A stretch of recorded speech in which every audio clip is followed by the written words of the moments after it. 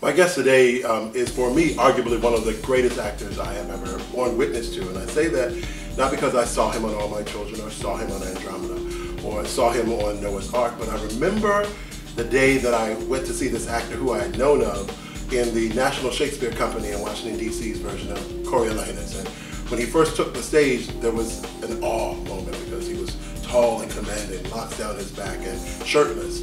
But then he gave a soliloquy about midway into the production that caused the second awe, as he was strong and loquacious and bold, and I knew that one day I would have to sit and speak to this man. I didn't know when I stepped into the Luna stage that it would be because of a work so stunning that it has, since I saw it and during it, has brought me to tears. So my guest today is the brilliant actor, playwright, genius of a man, named by his parents, Keith Hamilton Cobb, on this edition of Now What with Kevin E. James.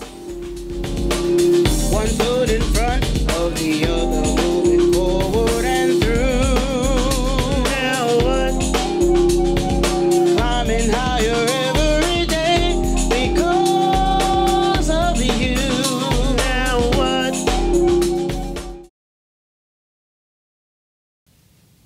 What did you call it, Kevin? One of the greatest? Say it again. How do I live up to that, brother? No, you don't have to live up to something already done. That's like asking Patti LaBelle how she lives up to the note she hit. I am speaking with reference to what I saw. I ain't asking you to do nothing but wave. All right, lovely. So I bore witness. All right. So how? Ooh, we have so much to talk about. But so tell me the story of Keith Hamilton Cobb. Even the name rings of something austere. Tell me your background and how it is that you got into acting. I know what I've heard about in the play, but is that what's the fullness of it? What was it about acting that drew you to it? Well, that's a big question. Let's see, where do I start? I'll start with the name. As a stage name, Keith Cobb was just too staccato for me. That was my given name. Hamilton was given to me by my mother after a colleague of hers. She's a physician, and she had a nurse colleague who died, and it was in honor of her. So Keith Hamilton Cobb sort of seemed much more, and you know, the brothers with their three names, you see a lot of those in the industry, I think probably for the same reason, you know. It just sounds better. I think I was an actor, or realized I was an actor at probably about 9, 10, but I wasn't a terribly social child outside of the small community of playmates that I had, you know, in my neighborhood. I wasn't terribly social in school. I didn't do well with strangers. So when I got to the age where one would indulge in things like high school drama club, you know, I couldn't, you know. So I never really did it. I never really indulged it on any level until I got into college, and junior college actually, and I was studying English. I thought I might be an English teacher, ultimately, or a writer of some sort. And I was studying classical texts, and Shakespeare specifically, and wondering why I could not lift them off the page, why they did not make me feel as literature, as something to read. And then I saw some productions in performance, and I realized immediately, this isn't supposed to be read. This is live. This is alive and active every moment and changing. And if somebody's good, you feel it and you understand, because Shakespeare is about the human condition, all of it, all the time.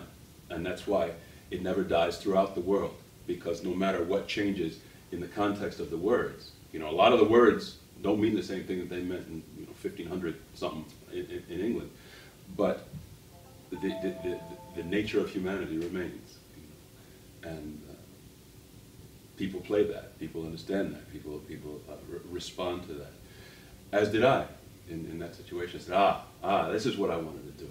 Now I remember.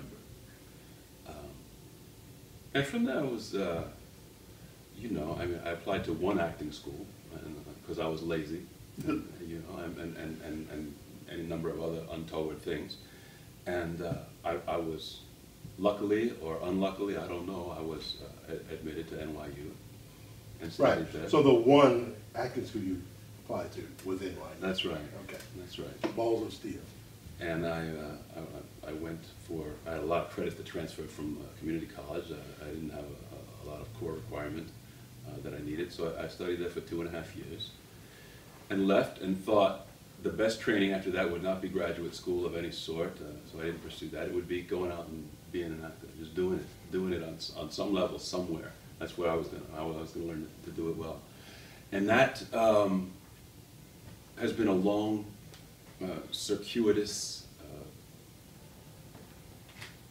often ridiculous, indescribable road that brings me here. Certainly not an easy choice. Gigs have been myriad but few and far between, and when you measure them on the space-time continuum, the time of a life. I mean, I'm 52, you know, so it has been a long road. I left school in 1987,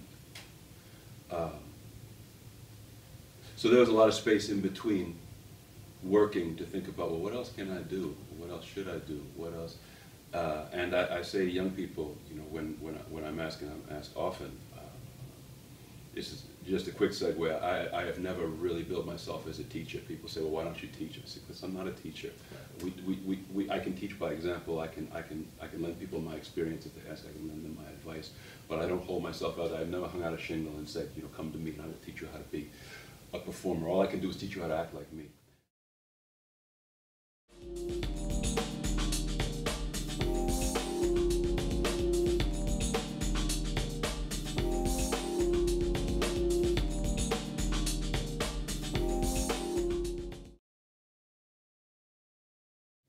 People invariably ask, oh, well, what advice would you give? And I say, if there's anything else that you would just as soon do when you sit down in your quiet time, if there's anything else that you would just as soon do that comes to you as I could do this as well, then do that, because this is horrible.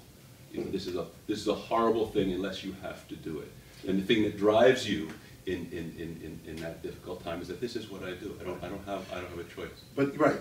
This is what I do, and it's what I have to do, because that has to be what compelled you when you're ballsy enough to just go out to do it, especially as a tall, dreadlocked, deep-voiced man. You know what I mean? It could have been an easier transition that you cut your hair and maybe I can do leading man or a guy in, you know, any business room. You know what I mean? Well, but there was a sense of presence that you also stayed in as well. Yeah, and that, you know, that is one of the myriad stories in this. I talk about this long, circuitous road. You know, that when you are young and naive, you make choices because it's like nobody told a bumblebee that aerodynamically it shouldn't be able to fly, you know, so it does. And I got out of school and did an apprenticeship for a summer, and came back to the world and said, okay, well, I'm going to pursue this, but if I'm going to pursue it, I'm going to pursue it as me. And my hair had just started to grow. So if I'm going to supplicate myself on this altar of this industry, I am going to do it as me. They are going to embrace me. And I found very quickly that that wasn't necessarily so in many ways, where that look of short, dreadlocked black men was working, it was in the world of Cosby and comedy, or selling, you know, commercial selling, you know, fast food, you know, to you know, people of color. Tell me then how, when that look, and I know there's some space between it, but when in fact that look is the urbanography of it all. Fit here in Philly or New York or at a hip hop video, how does daytime television find you when the people who should have grabbed you didn't? This is where I was going. So I'm growing up, you know, looking like this guy, growing into my own sense of, you know, who I am, and thinking people will be happy to have that. And by and large, little by little, you're being shown that, well, they're not necessarily happy to have that unless it's in a particular frame. And we as people, I am not the actor who easily lent himself to any frame. I mean, I've done comic work, but I don't consider myself a comic actor. I've auditioned for commercials in my career because I wanted the money, but I never considered myself somebody who wanted to go sell hamburger helper or anything like that. And any gig will do. And there's some value in being an actor who can do that, who can go in any direction. And actors act, and I totally respect it. But I couldn't show up in these rooms and have people believe that I was there for the job necessarily. And the casting director, Judy Bly Wilson, at All My Children, it was one of the shows that was active in casting in New York when not a lot was. There were 2 or 3 soap operas that were casting, and she would see me regularly, and she said, you know, you read like a leading man. You read every time like a leading man, and we would tend to want to cast you as such, but that look says Cosby, you know, says Taco Bell. What do you, you know? It's urbanography. That's right. Even then, I wasn't interested in trying to change it. I still at that time said, well, somebody is going to accept this. Somebody's going to see the beauty in this as I do and say, well, we want that. And interestingly, in that genre, I think what happened is that we cross a line from ethnic to exotic, right? And that's where it starts to be okay for the white girls to be interested, right, and to you know, play with that little thing over there. Before that, you're ethnic, and that's a whole nother world. And you know, if we're creating a relationship with some other ethnic black woman for our show, yeah, we'll call you. But if we're after something else, you know, then, and I crossed that line, and I went to audition for this role, and they said, you know, out of hand, no, we want this guy. So that was trying to happen for a long time, and you know, all the forces were correct in that moment, and boom, there was the prototype for Noah Kiefer. And I say prototype because even then, he was written, as exotic as he was written as this guy with loose-fitting pants and sneakers untied and gold around his neck and stuff, you know. And I looked at that and I said, and of course I was very nervous about angering people and burning bridges, and you know, I looked at it and said, well, are we married to all of this? Do I have to, you know, the way he speaks, the way he dresses? And, well, no, you can have some input. And I said, well, just on the face of it, if he is this character who is, for all intents and purposes, a criminal, but a nice criminal, you know, he might steal your diamonds, but he'll take care of you, you know, in a pinch. He's probably smart enough to tie his shoes because he has to run from cops. Boom. You know, he's probably not wearing a whole lot of stuff that gets stuck and hung on things, and he probably doesn't talk a whole lot because if he's in these nice houses in Pine Valley, he's looking around at how they lock their windows. You know, character stuff. Right. You know, actor stuff. Right. And very often people aren't ready. People aren't ready for actors. You know, they just want you to be grateful and do what they want you to do, and they'll pay you. And again, there's a world of actors who are happy to be and do that. That's the job. There's a logic to that I can't argue with. I can't condemn it. Yeah, that makes perfect sense as a job, as a way to sustain oneself.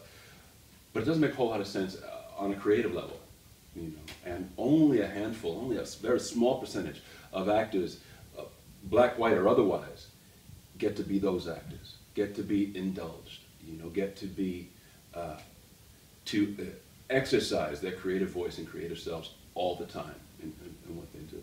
And it was always a striving for that, you know, that I was after, that made me move from one gig to the next. You know, I'd never, people would say after 2.5 years on My Children, they said, well, why don't you stay? There's a contract was in, and they said, why don't you stay? Why don't you just collect the checks? Because it's not about collecting checks, you know. It's never about collecting checks. I'd have been a stockbroker. Exactly. You cut your locks and sure. Put on the suit. So it's interesting because we said earlier that while in this life, you know, there's been a myriad of roles with chasms, if you will, sometimes between them, where you have landed has still had so much you on it. So when you talk about the idea that you have been indulged, because we see you first as Noah, and then it felt to me like the whole world of Andromeda was built around the ability to allow you to be tired. To pronounce his name, was it Tyr? Tyr, yeah. To be Tyr, it felt like the entire universe of it was almost a vehicle for this, you know, big voice, big personality. It's like, yeah, he doesn't fit on Earth. We'll create Andromeda. Yeah, well, because everybody else felt like they were acting. You felt like you were present. And for a minute that worked until it became the thing, and that gets into politics that is probably not particularly wise to commit to film. Right. But that was another instance where, you know, forces conspire. Everything comes together, and I had done a show called Beastmaster for Tribune, which was the American partner on Andromeda, and the head of development there said, we're making this show for Kevin Sorbo, and we have Canadian content rules, which means everybody is basically, except for Kevin, is lily white and Canadian. And it creates an energy on board this ship that it needs something. It needs exoticism. There it is again, right? It needs a thing. And why don't you come sit down with the writer? And the writer, Robert Hewitt Wolf, was a very accomplished sci-fi writer. And we sat and he talked, and he created this world of these people, these superhuman, genetically engineered people who did everything for the betterment of their species, did everything for the betterment of to what did I call them? Rabid Darwinists. They did everything for the betterment of their gene pool. You know, me and where my genes go is all that's important. And again, if you give an actor stuff to play, if you say here, then he's going to start to look at that and find all this stuff. And if that's why they're there, they're going to shine. You know, that's why the actors are there. And that's what happened for the first season and a half. And then they started to sort of dial that back, And I would say, well, I can't, you've created these imperatives for the character, and I'm playing these imperatives every day. How can you now go back on the imperatives as if they weren't there and have these, and that's you know, that's also a fault of a show that is plot driven and not character driven. If you're going with this is how the story goes first, then the characters have to fit, just like soap opera. Right. You know, whereas the characters are these things, so they are going to drive the story.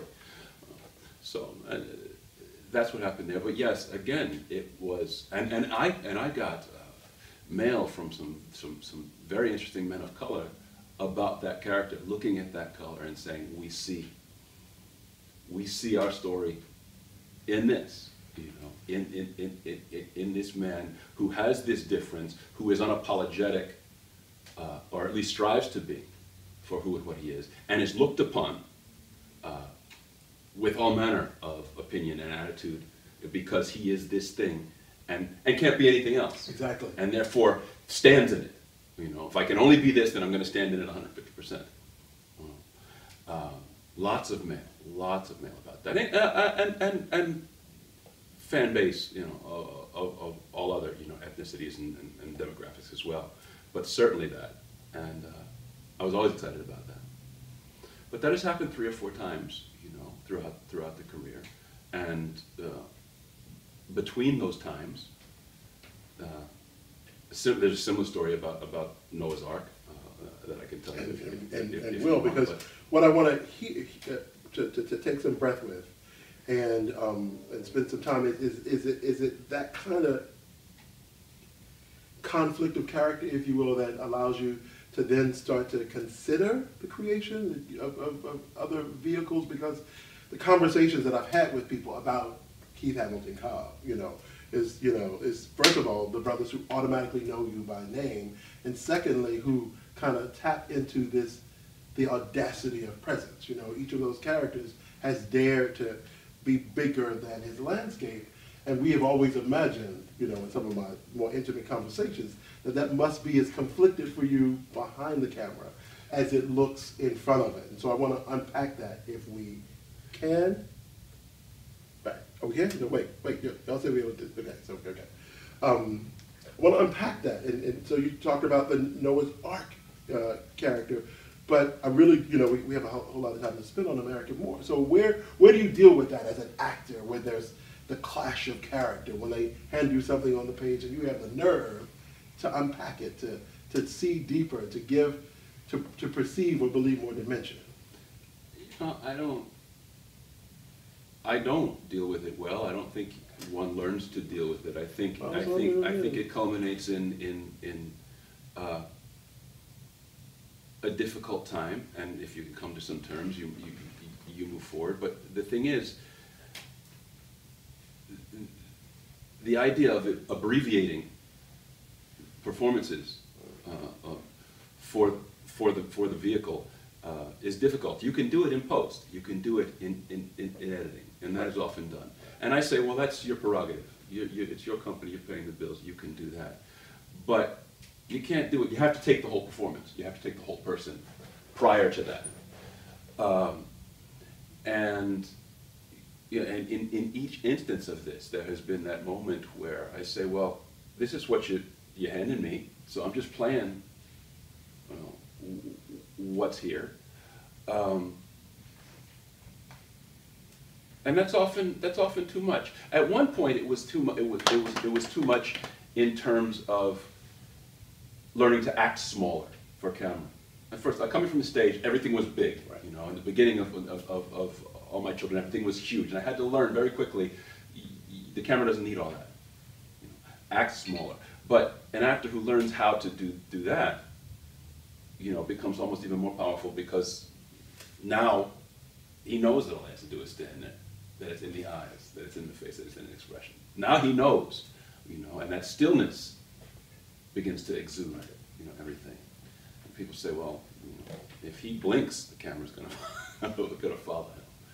You know, and what do we do? What do we do with that? If he's not the lead, if he's not the star of the show. Exactly. And so how have that, I was saying that before, in the presence, the second you walk on the stage of Coriolanus, and the bigness of Quincy, because, you know, I used to gather for Noah's Ark parties, and when you came on, the first one was, oh, it's Keith Hamilton Cobb, and then it was kind of like, uh-oh, it's Keith Hamilton Cobb. Like, you know, I was saying to you once in a pre-interview, you know, that I know a lot of people from the black gay male community who have yearned for a Quincy that's kind of big, about his business, eloquent, striking beyond belief, and then Noah got him and was like, wait, he's too much. He's too much. I thought I was ready for him, or I like the way we look on paper, but I can't do this. I'm not prepared to be with all that isness. And it worked as a story. Yeah. Right? I mean, it's a story that worked. Because, I mean, it had built into it, we weren't no way back together, but it did force us to pause and see Quincy and how many of us, many people, men, women, you know, it's like the woman who wants the thug, and then the thug hits you, and you're like, that's kind of in the thug job description. He doesn't lay down and put on a suit after you get with him. You know, this big personality doesn't get small just because you want him home 9 to 5. You know what I mean? And so, how have you dealt with that as not as an actor, as a man, when you're striking and commanding, so that you walk into the room and before you've said anything, heads turn. Before you read, you know, before you go through a reading, there's. Well, first of all, you know, I have to say it's difficult, and has always been difficult to discuss it, because one cannot help but sound, at least to many, conceited in discussing, you know, such a thing. But in coming into the American black male and coming into his own, there is this fine line between self-love and conceit that, you know, he has to learn to walk, or has to figure out where that line is. Am I being overbearing and really just about me, or am I being self-aware, you know, and unapologetic for who I honestly am. And of course, when that is framed by or dictated to by the people who are potentially hiring you, it just becomes very, very, very difficult to navigate. So given the forum here to discuss it, I just wanted to preface with that it is a difficult thing. I don't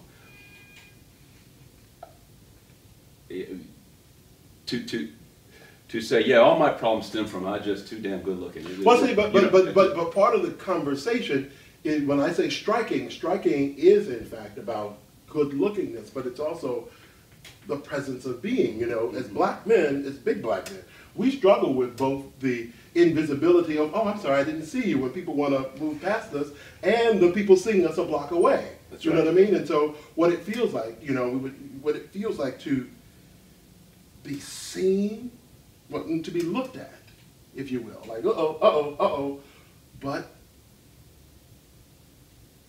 not seen.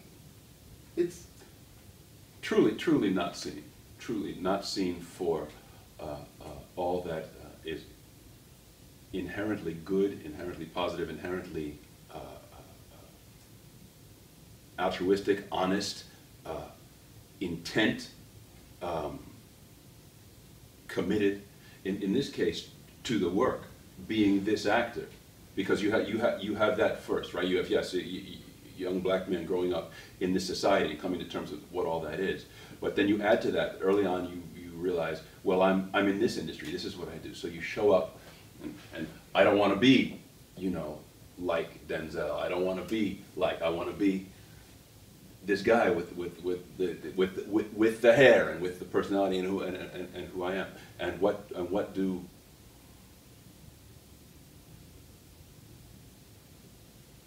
it's dreadfully complex. I mean, you know, it truly is, because a lot can be written off by the industry saying, well, we want what we want, and we go with what we have seen work before. We're not here to break new ground. We're not here to make bold choices. We're not here to further some socio-political agenda.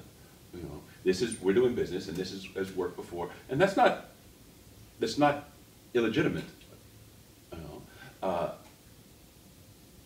it covers a whole lot of other stuff, but I think what I'm saying is, I can't realistically blame America and the industry for being America and the industry.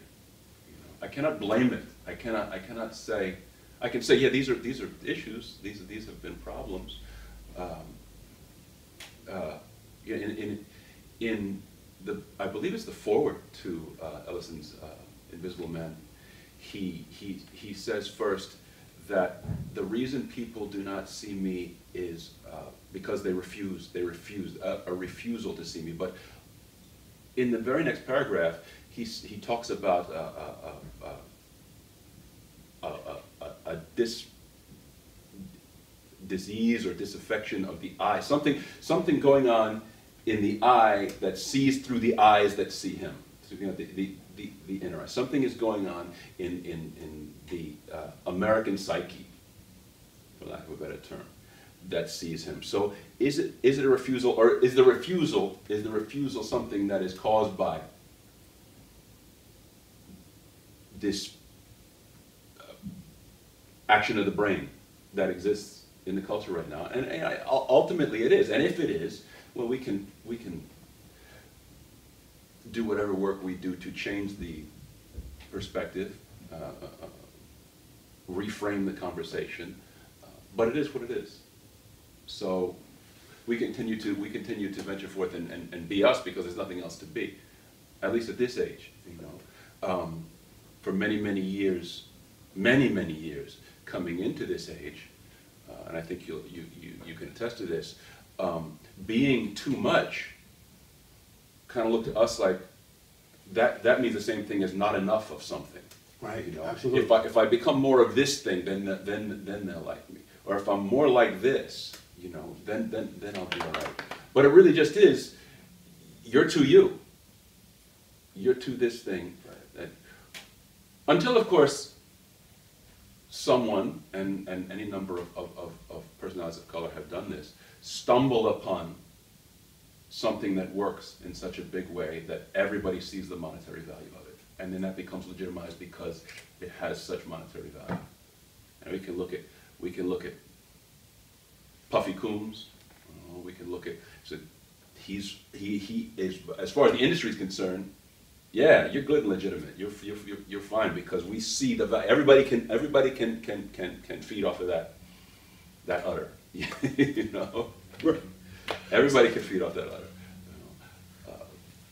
But I guess to a lesser extreme, any number of television and film personalities have just shown up, and again, that's the conspiring of elements in that moment. A lot of this is about luck. A lot of our industry is about the place, the time, who you know, the situation, opportunity. I call it opportunity and indulgence. If you were given that particular opportunity at that particular time, and then you are indulged, and then all the world sees, and that has happened for moments in these soap operas, in Andromeda, in Noah's Ark, but for moments, why it has not manifest in some other thing, I don't know.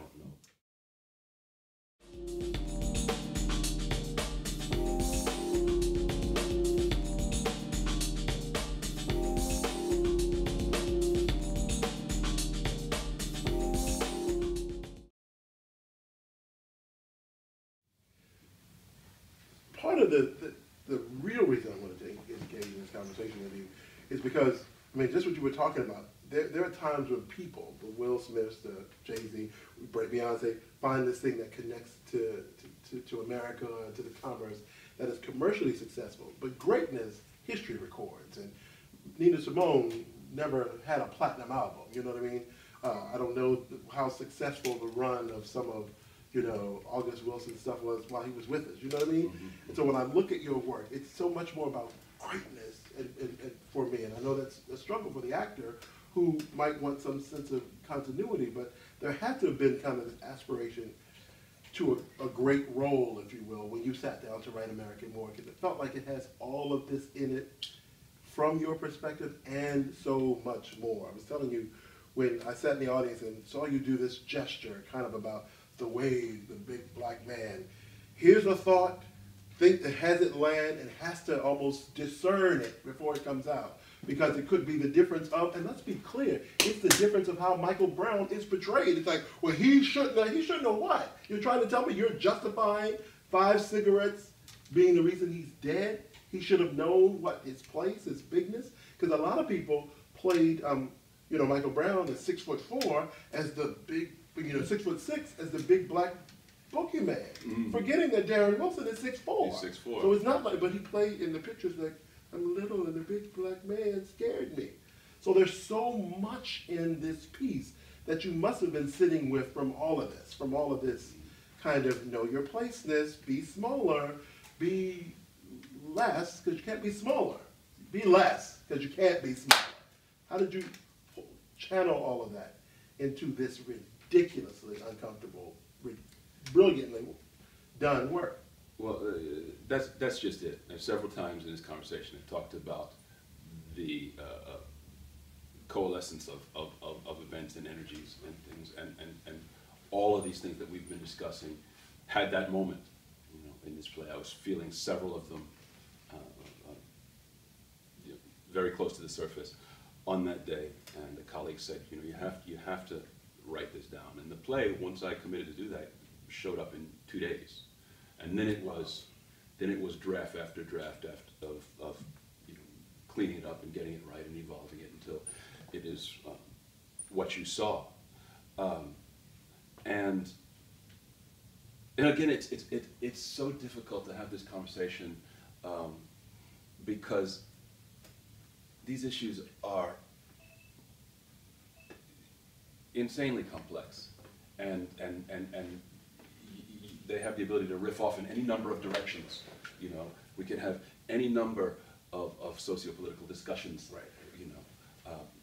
That have their roots in this, and a lot of the cleaning up and paring away and making the play what you saw was just that, taking away pages and pages of stuff where I riffed off in one direction or another about these terribly complex issues that face us. I was someone who, as you have very cogently said, who was looked at but unseen, or if seen in a frame. And there's any number of frames that I could delineate, but none of them were the person. I was someone who picked up Shakespeare and saw a voice in that work that could be mine, or that I could live in. It's not my voice. I'm not going to walk around in life talking that way. But certainly I can go to the place and express myself. I have a forum and an excuse to express my, heartfelt emotion through the vehicle of this work. And then after realizing that, being allowed in a very limited frame to do that, very limited frame, for many of the reasons we discussed. Even early on, it's like, well, we can't cast him to be Hamlet because he's not the name. He's new, so we'll get this guy and we'll cast him as Tybalt or Laertes or whoever. And that doesn't work so much either, because here's Hamlet over here, and here's this thing that they keep looking at. So let's abbreviate that. Let's figure out a way to make that, so that was difficult. And again, lots of space in between, lots of learning how to ride that bicycle all over again. Doing a show and having a year of nothing, and then getting another gig and saying, oh yeah, I remember how to. What is the technique? How do I do it? Starting all over again. Always starting from almost zero. Never being a member of a company where you're doing a show every day for 3 years, and wanting that very, very honestly and fervently, and that never showing up. And the question is why? But I never got a satisfactory answer to that, so I stopped asking. Because we can go down that rabbit hole. As I said, and live there. That's right, and live there. But this piece did come along that at least expresses so many of those obstacles, frustrations, angers, but also love and forgiveness that is inherent in this conversation as well. As I said, we have to go out there. We have to be a part of this. So anger won't do, at least not unallayed, anger in and of itself. It's all right to show your frustration, but you already know that they don't get it, right? So what else are you going to bring? What are you going to do to get along? And all of that is inherent in this 5 minutes in this rehearsal room with this director who not only doesn't understand, but God bless him, he can't. He can't. It's not his fault. Something else has to happen before we all get to the place where we can at least really hear, really be available enough to hear and see. And that is the first step towards understanding. But it hasn't happened yet. It hasn't happened in my life and career. And I'm hoping for it. I still get out of bed hopeful and go out and do this, because as the character in the play says, that's what warriors do. This is a singular and lonely journey, right? But we walk it. There's nothing. I know that must sound very melodramatic, but it could, even in observing the piece, like you talk about all the stuff that got combed away from it, so that it didn't go off on the social justice thing. But I don't know about that, and I still felt it. And when you talk about it, it must sound very self-indulgent, because it is the plight of a big black guy. You know what I mean? It's like, okay, well, let me go out and, be more handshaking. I'm probably a hugger for that reason, you know what I mean? Or a look in the eye, so that I'm just me, just see me. But if there's already something disconnected from seeing me, and I'm trying to put on a more winning smile, as you do, you try to be somehow more socially engaging, when you had the unmitigated gall to say, I'm going to be me from the gate. That young man had this in him, you know what I mean? So you can't tell him in his 50s to shift, when at 15 he was like, the only way I can survive in this world is to find myself, and this is myself. And so that's what I was able that's what, there's a line in Natalie Cole's This Will Be, that says, I'm so glad that he found me in time. I'm so glad that he rectified my mind. That's what your piece did for me. It did something that restored, that resuscitated the 99 and a half that I thought I would be okay living at. If I just can't, I'll be okay. And it said, boom, no. So, be all of it. Yeah. And so it's the reason, you know, that we're going to be in New York in droves. It's the reason I'm going to take everything I can to work with everybody I can to bring you to New York, because young black men need to sit in the room, and in a room where they're being told, well, if you didn't sag, well, if you didn't cuss at the store manager, well, if you had just threw your hands up, if you hadn't been playing with the gun in the Walmart, if you hadn't been a 12-year-old little boy with a play gun, and the man who called said you was 12 and probably a play gun, and they still shot.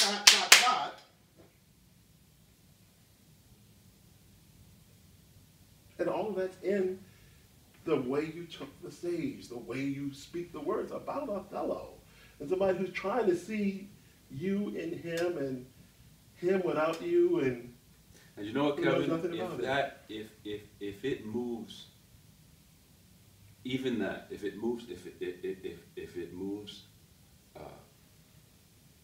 a number of young black men to see and own and understand, feel my presence in them, you know, and their presence in me, and understand that this is okay.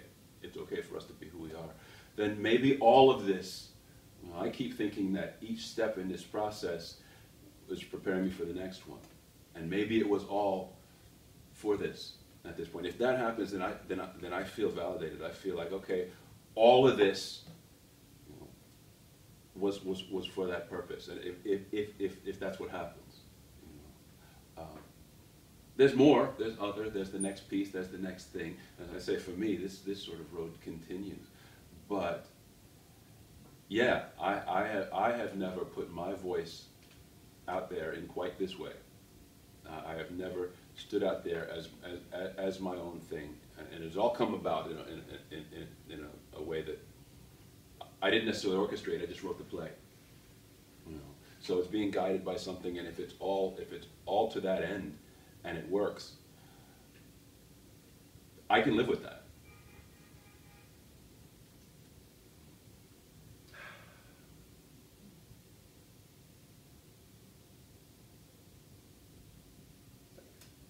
Thank you. Because this, yeah. So it's hashtag American Moor, M-O-O-R, and it's more than you expect, more than anybody has said from this seat, and will do more for conversations than some of the conflict I feel like we've gotten lost in. Just kind of, you know, again, even as a people, there have been times when it's kind of, well, and it's so the opposite of that, I think. And that's what we're finding, right? In the talkbacks after the show, that everybody has something to say and something to share, and are a little bit more primed to hear. And again, if all this is for that, then this is a fine thing. This is a fine thing. Absolutely. What is to come is better than what has been. That is for sure. Thank you. Amen. Hamilton Cobb. Ah, man.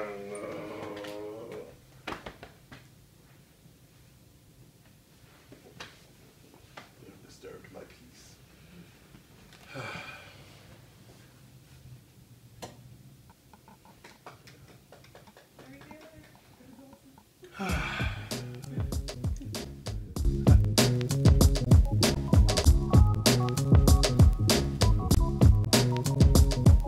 Stop acting like you know me, not your buddy or your crony or your mate.